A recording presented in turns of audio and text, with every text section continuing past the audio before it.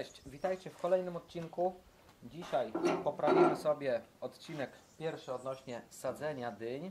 Drugi myślę, że będzie w miarę profesjonalny, oczywiście jak na moje standardy, czyli średni, mówiąc normalnie. Tak, co tutaj poprawiliśmy? Jak było widać na filmie, mieliśmy lekki problem z wężami nawozowymi. Jeden się, ten chyba dobrze pamiętam, się zawieszał, zaczepiał o koła.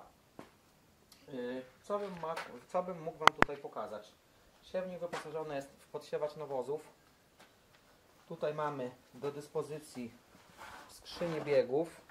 Podsiewacz ma w środku ślimak. Napędzany jest oczywiście łańcuchem.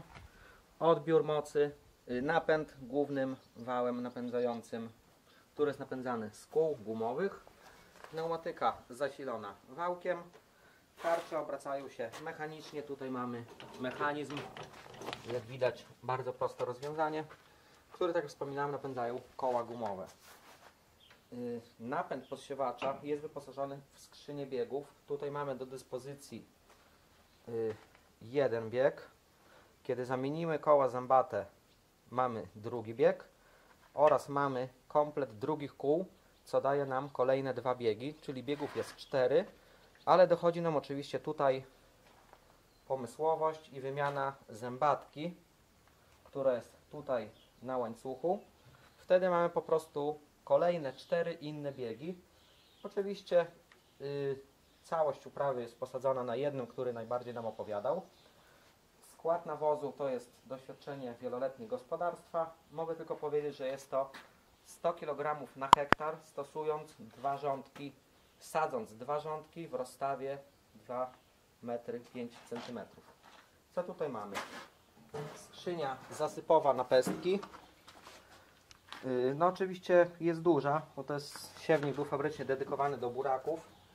Dyń niestety nie możemy tyle nasypać, gdyż oczywiście po prostu się nam zawieszą. Jak widać na filmie, muszę mieć ze sobą drucik, wsypuję około szklankę stołową za każdym razem i chodzę sobie tutaj po tym ładnym podeściku, który wyspawałem po prostu z lenistwa, żeby nie chodzić po polu.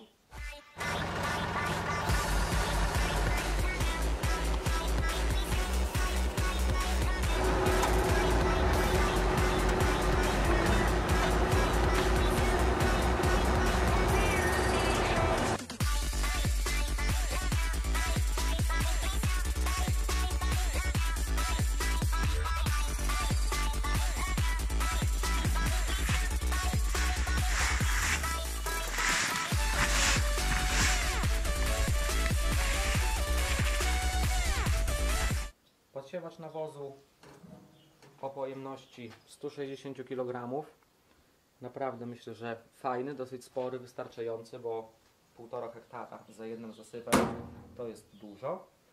Oczywiście do ciągnika mamy naprzód uczepiony taki uchwyt, stara rama zapielacza, w którym wrzucimy sobie nawóz, ziarka i wszystkie akcesoria potrzebne do obsługi siewnika. Tak, no. Młotka na polu nie może zabraknąć, czy kombinerek.